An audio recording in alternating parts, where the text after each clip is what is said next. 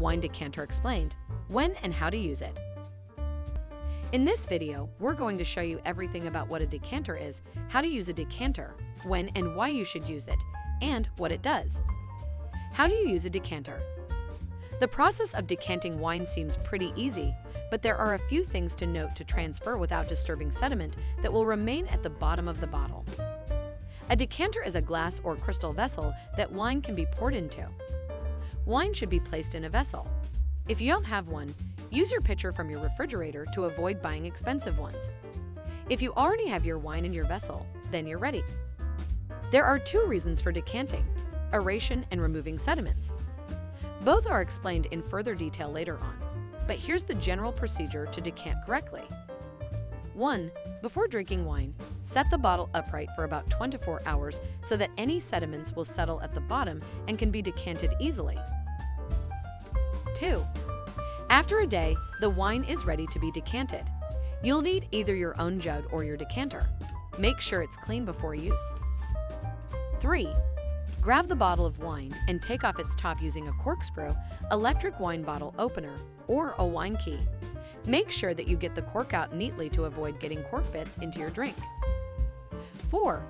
While holding the decanter at a 4 to 5 degree angle, slowly pour wine into it. Let the liquid slide down along its neck until it flows inside without making contact with any surface in between. 5. As you're waiting for the wine to breathe, look out for that neck of the bottle. You can also place a lighted candle beneath it, so you see clearly how much sediment there is and what your setup looks like. 6. Once the sediment settles in the neck of a bottle, you need to stop pouring. You can identify this because sometimes they're really tiny and it's hard to see them, but one way is that if wine becomes cloudy, then you know it's time. 7. After some time in the decanter, your wine is now ready to be served. When should you decant wine? You should decant your wine when you plan to serve it. To answer the question of how long to decant wine, there is no absolute time frame. Some say that keeping your glass for too long can lead to loss of aromas and flavors from oxidation, while others claim that swirling the glasses introduces oxygen into the drink anyway, so leaving them together doesn't affect much. It's important to remember that not all wines are the same. Since old wines are already aged for a long time, especially those about 10 to 15 years old, they don't need as much separation to enjoy them. For a young wine that is full-bodied and vigorous, you'll want to let it decant for about an hour before serving. When should you not decant wine? Decanting your wine with all the points made above does wonders for it, but you also need to be mindful about not over-decanting and only decant up until 2 to 3 days, or else that will just turn harsh and flat after a short period of time. White wines can also produce sediments, but are more likely tartrate crystals. Therefore, these still need to be decanted. Sparkling wines, such as champagne, have a high carbon dioxide content, giving them their trademark bubbles.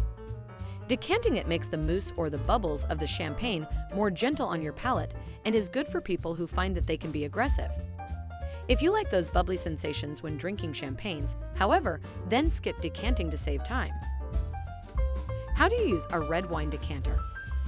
Decanters are designed with red wines in mind and work the same way as any decanter. Follow the instructions mentioned earlier on how to use one. Now, let's talk about the proper storage of a red wine decanter. To keep your decanter clean and free of bad wine residue, choose a decanter that isn't complicated to wash. The detergent you use shouldn't have an overwhelming scent or leave any soap residue behind in the container either, since it can affect how good the next bottle tastes after being stored there for some time. Mild-smelling dishwashing soap is typically best when used with very little added water and swirled inside only until all remnants disappear before rinsing thoroughly under running hot tap water. Should you decant all red wine? Decanting can help you get the most out of your favorite wines. Although it is not necessary for all types, reds are known to benefit most from this process. Wine connoisseurs will decant the wine to enhance the people's experience in drinking it. They would serve their wine at restaurants and bars or just for their indulgence, so they would like to exert time and effort. Nowadays, winemakers aim to produce wine that will not create as many sediments for convenience. However, decanting still enhances the taste, especially in young and mature red wines. What does a red wine decanter do? Not only does it aerate and help remove sediment, but it also allows the wine to breathe. The shape and size of the decanter matter because it dictates how much air gets into the vessel. When exposed to air, two processes occur: evaporation and oxidation that change chemistry for a better quality product. When you decant a wine, the initial smell will evaporate and lose its alcoholic properties. If it is not done properly, this can ruin the taste of your wine by making it flat or diminishing flavor, color, and aroma. That is why there is a time frame of how long wine should be decanted. By aerating young red wines, decanters can soften the tannins and make them taste less astringent. This allows for more fruit flavors to come forward into your mouth. As opposed to the belief that decanting is pretentious, it's not. You can conduct your experiment by trying different times with a bottle of wine and then assessing how much better or worse it tastes after each time period. It also depends on your drinking pattern. If you're the kind of person who likes to partake every day and share wine with someone, then decanting is a good choice since one will probably finish it before it goes bad. This is most relatable for people who love wine because they know how long it takes to make wine.